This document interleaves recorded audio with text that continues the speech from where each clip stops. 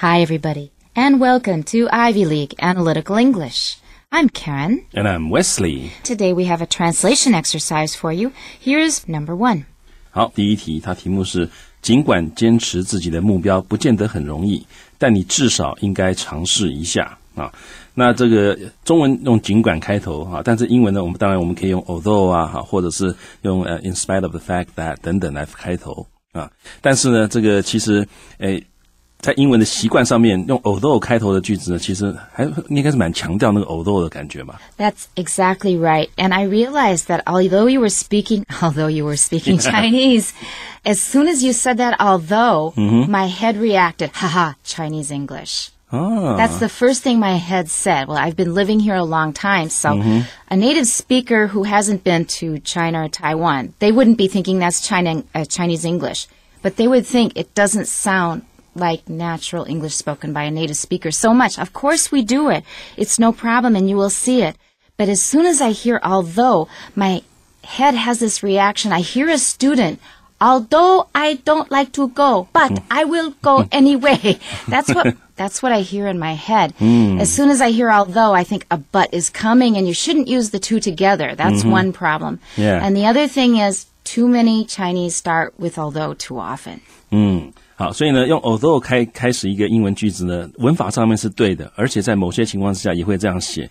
但是各位其实可以注意一下，你平常在阅读英文里面，就 native speakers 写的英文的时候，你应该会觉得说，用 although 开头的句子其实不多啊，因为这个东西跟他们的那个 instinct 总是 somehow 就不是那么合啊。Yeah. I may be more sensitive from living in Taiwan so long because I've heard it too many times.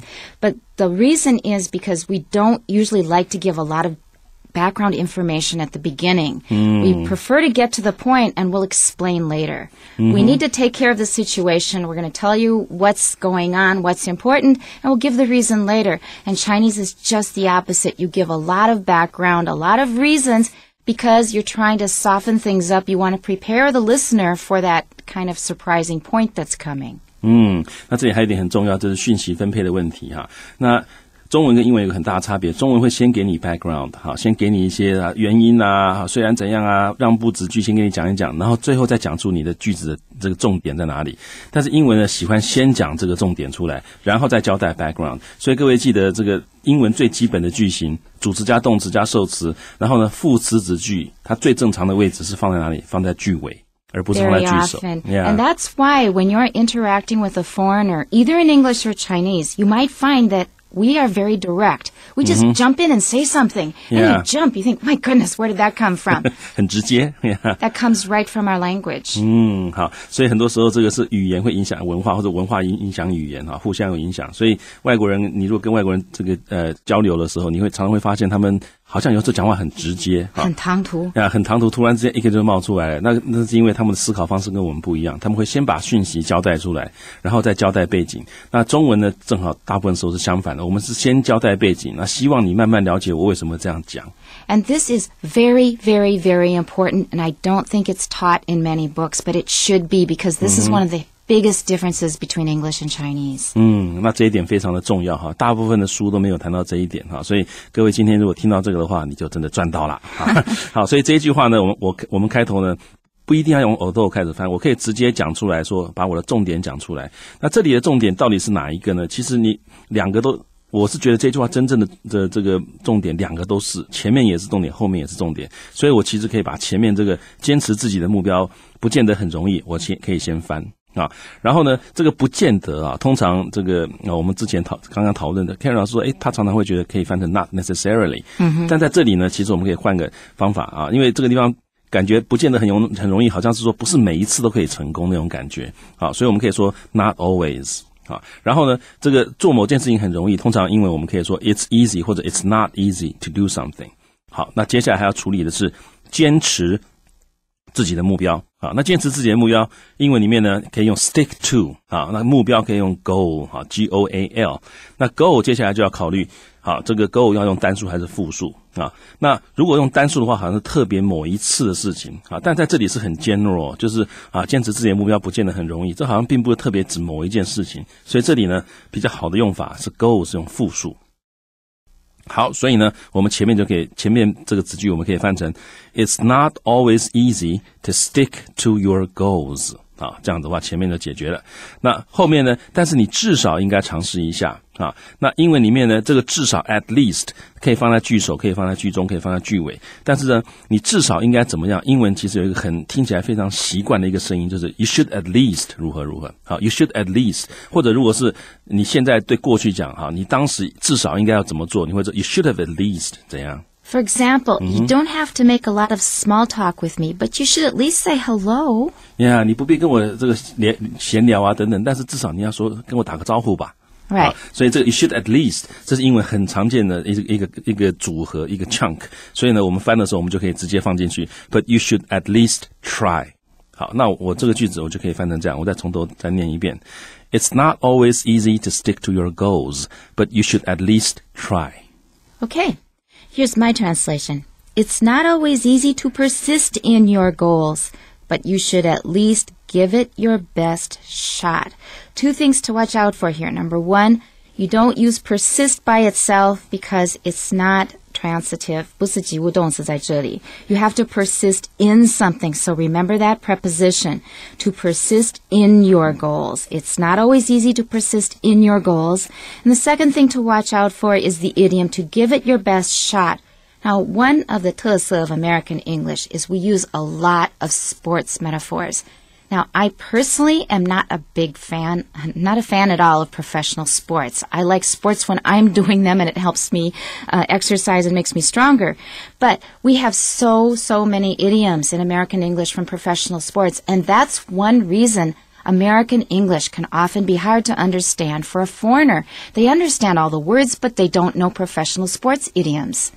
好，那 idioms 本来就是特色，就是你可能认识里面每一个字，可是你不知道它什么意思。那在美式英语里面呢，特别有很多的 idioms 是来自于运动啊，因为美国人这个对于运动是通常是蛮喜爱，至少这文化是蛮喜欢运动的。They like to watch it on TV. Yeah, 他们很喜欢在电视上看这个运动转播。They don't always exercise a lot themselves, but they love watching it and talking about it and cheering and drinking beer while they're watching it. Yeah, 好，所以呢，这个美国人他可能也许自己不见得很喜欢运动，可能他们大概都很喜欢看运动比赛哈，然后可以喝啤酒啊，大家跟朋友聚在一起看运动比赛，他们觉得很过瘾。所以很多的 idioms 来自于运动哈，所以碰到这种 idiom 的时候，各位要了解到，它跟运动之间的关联是什么，这样你就会比较容易记得这个 idiom 的意思。像这 give it your best shot， 在这里也是一样哈，就是你最好的一个尝试，然后像投篮啊什么的，你最好想办法最好的尽全力投一次的意思。Exactly, that's right. So my translation again is, it's not always easy to persist in your goals, but you should at least give it your best shot. That means to do your very best to try and achieve it. 好，那 Karen 老师用的我用的是 stick to your goals， 那 Karen 老师用的是 persist in your goals。那一样，刚刚 Karen 老师提醒大家一定要有个 in， 另外一个呢 persist 这个字呢也比较正式一点啊，比那个 stick to 稍微就是比较正式一点。其实我昨天晚上在翻的时候，我就在想。Stick to 听起来对我来讲 it sounds too informal for me， 但是我想不到一个更好的字啊！现在看到啊，对，就是 that's the word I want. Stick to is a very good expression, and that reminds me of a noun that my father made up, and he used it a lot. There were two things that he used a lot. One was from German Sitzfleisch, which means sit meat. It means patience. That means you have to be patient and wait until it's time. The other one is stick-to-itiveness.Actually, I think my father may not have been the only one who used it. Other people may use it to Google it. I haven't Googled it. But see if it's there. Stick to it is the phrase. That means 坚持下去, stick to it. And he made it into a noun. First an adjective, stick-to-itive. 然后 noun, 加 N-E-S-S. You have to have stick-to-itiveness. Oh, that's an interesting word. Yes, it makes me think of my father, so it gives me a nice feeling besides. So, stick to it is a really, really good expression, but Wesley is right, it's more colloquial. Persist in is a little bit more formal. 好，那我们看看我们杂志上面怎么翻呢？ In spite of the fact that sticking to your objectives isn't always easy, you should at least give it a try.Now, we all have slightly different translations for this do your best thing, and each one is a bit different in intensity. Wesley's was, you should at least try. Yeah. And that's rather neutral. It doesn't sound intense or too weak. It's quite neutral. Mine is very strong. give it your best shot means to do your very best, to try the hardest you can. This one is the weakest of the three. You should at least give it a try. 试试看吧。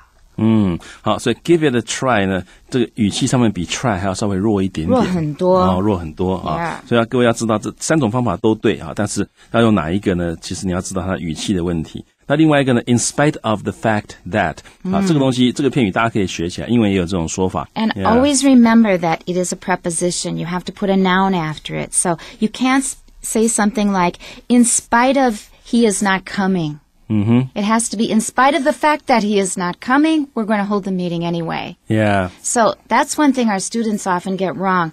When you have these expressions, some people just 有点随便的漏一些字. The other one is even. I'm going to do it even you don't want me to. Is that correct? Even if? Even if you don't want me to, even though you don't want me to, even 后面你要注意什么时候要加 if 或者 though. So,even though you don't think it's a good idea, we're going ahead with it anyway. Even if you don't feel like it, let's do it anyway. 注意不要说 even you don't like it, 这是不同的。所以你像这个东西，各位在背的时候，你就直接背 in spite of the fact that 一起背起来，连 that 一起背，你就会记得后面要加子句了。Right, or in spite of his insisting that we come, 只要是名词就可以了。也可以，或加动名词呀。OK， 那我们看看第二句哈，他说毕竟啊，尽力去做而失败。总比从未尝试来得好。那毕竟大概直接我们就可以翻 after all 啊。然后呢，这 A 比 B 好，通常我们可以用 It's better to do A 啊 than do B 啊。所以我们在这里我们可以讲 It's better to 尽力去做而失败。那这感觉起来这可能已经做过了啊。所以这里的时态呢，我选择的是用完成型的这个不定词哈。It's better to have tried 啊，就是已经试过了。然后 and failed 但是失败了啊，所以这个时态上面各位可以注意一下 It's better to have tried and failed 然后呢 then 从未尝试啊，那就我们可以用 never then never to have tried at all 啊，那这样子的话这个句子就翻出来了啊，那我再把这个句子从头念一遍 After all, it's better to have tried and failed than never to have tried at all.Now, Wesley is basing this on a very, very famous saying. 'Tis better to have loved and lost than never to have loved at all. Everybody practically knows this saying. And he's just basing the structure of this sentence on that particular saying. 'Tis better to have loved and lost than never to have loved at all. The first word is 'tis, apostrophe, 大写的 T-I-S.Which is a contraction for it is that we no longer use except in these old sayings or in poetry or in jokes. 'Tis better to have. 'Tis. Now we would say it's. And that's also correct, but the saying, 那是固定的，而且是比较古老的。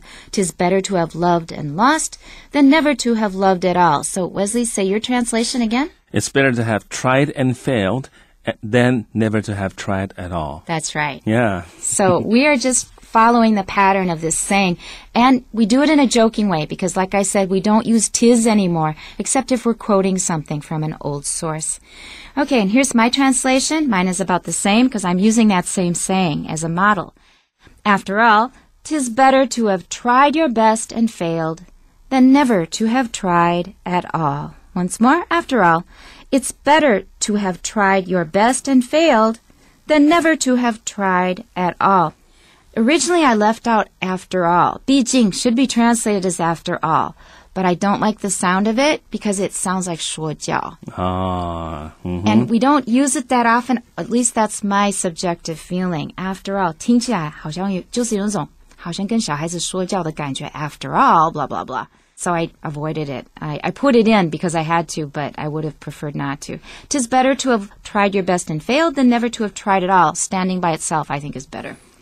好，那因为 Karen 老师前面第一句他是 give it your best shot， 所以这里他是 it's better to have tried your best and failed， 所以这个 your best 加进去跟前一句呼应。